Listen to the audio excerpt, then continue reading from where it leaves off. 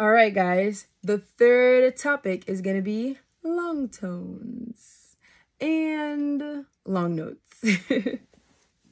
So long tones are very important. Have you ever seen a saxophonist go on stage and they're performing, and maybe they're not, the craziest player. Obviously, they're not Charlie Parker. They're not doing any crazy, ridiculous riffs. But they do this one thing that gets everyone in the audience to literally stand up on their feet and start clapping for like 10 minutes straight. Have you ever seen that happen? What usually is that one thing that makes everyone, not just 2-3 people stand up, but everyone stand up and start clapping? What is it? What is it? Yes, you guessed it. You guessed it.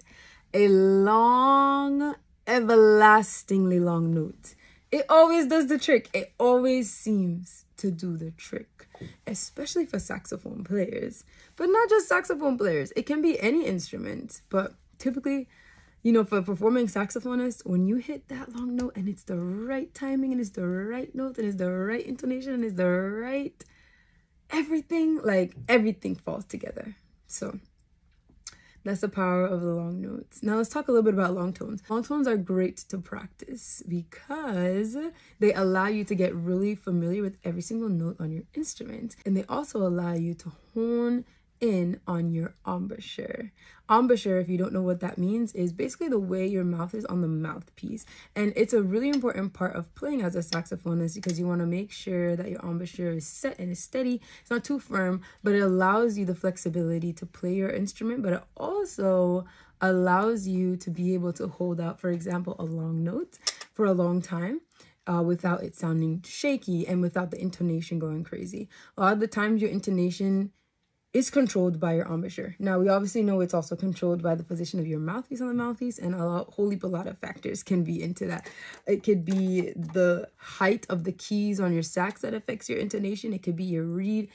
It could be a chip in your mouthpiece. It could be a lot of things. But most of the time, the thing that you can use to control your intonation the best is your embouchure. So that's why it's really important to focus on your embouchure, and the best way to practice focusing on your embouchure is by doing some long tone exercises. So long tone exercises are super simple. There's a couple of them I'm going to introduce you guys today that I have used personally when practicing the saxophone, and you can choose to create your own too, or you can use some of the ones that I use. It's totally up to you. The first thing I do is I practice with just any note. I practice holding out the note for 8 beats really slowly on the metronome. I also use crescendoing when I practice this as well, so I can get a little bit of dynamic practice. This is a really important exercise to do on not just, G or low D or like a typical note on the sax that we always play, but it's important to be able to do this on every single note on the saxophone. You can practice your long tones with just a G for the next 6 years, and trust me, your G is going to sound beautiful.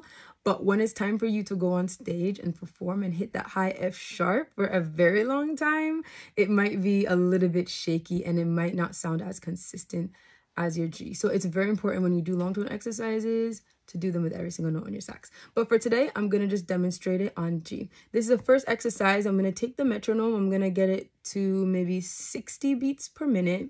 So pretty slow. And I'm going to make sure I count to 8. While I count to 8, this is just as the beats click, I count 1, 2, 3. I'm counting with each click. So while I count to 8, I'm going to start on a G as quietly as possible, and I'm going to increase the volume ever so slightly until I reach the number 8. For example, it's going to be like G, and grow and get really loud. So let me demonstrate.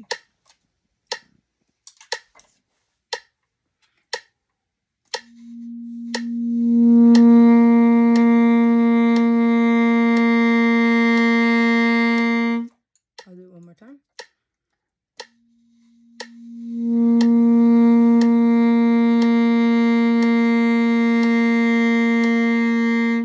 So doing this over and over and over again, and of course with different different notes on the saxophone is going to allow you to focus on your embouchure to eliminate that shakiness when you don't want to be using vibrato, for example. You want to be able to use it, but you also want to be able to not use it. So doing this will train your embouchure to be able to get a consistent shape on your instrument.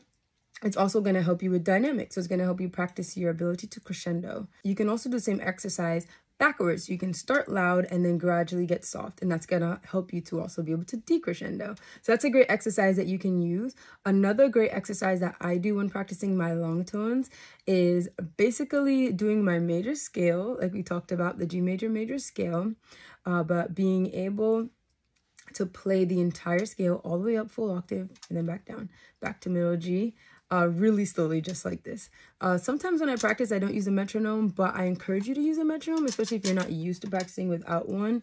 You can just literally take it so slow, still in time though. So about 4 beats per note, and you're gonna wanna go through the entire scale. I'll use the G major scale to demonstrate, and I won't do the entire, or you know, full octave scale for you right now, but just to demonstrate what it sounds like.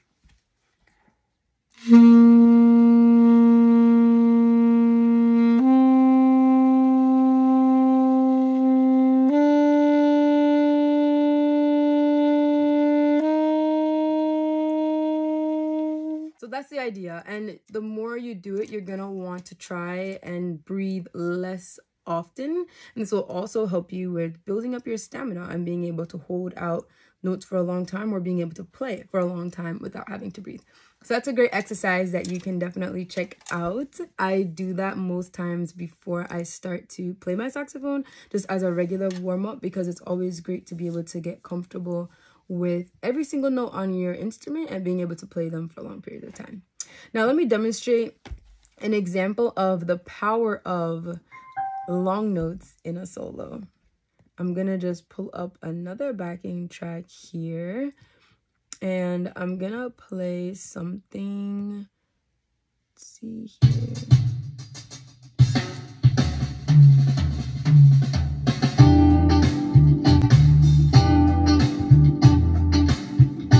Okay, let's rock with it.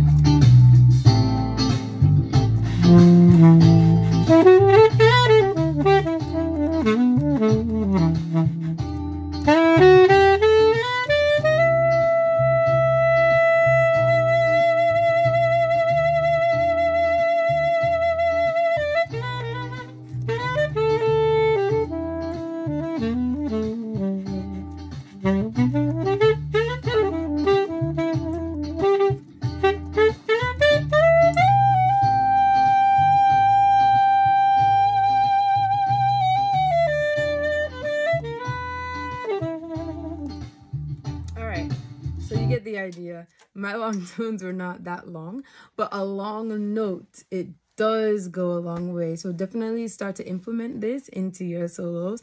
I know in the very beginning of this series, in the first video, I talked a little bit about how you can pick and choose some of these things to add into your solo. I did mention a little bit about the concept of a climax, and what a climax is basically the highlight of your solo. So it's basically the point in your solo in which you want it to be like a statement.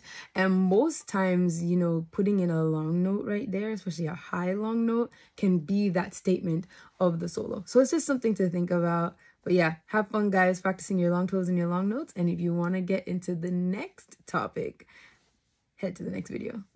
Bye.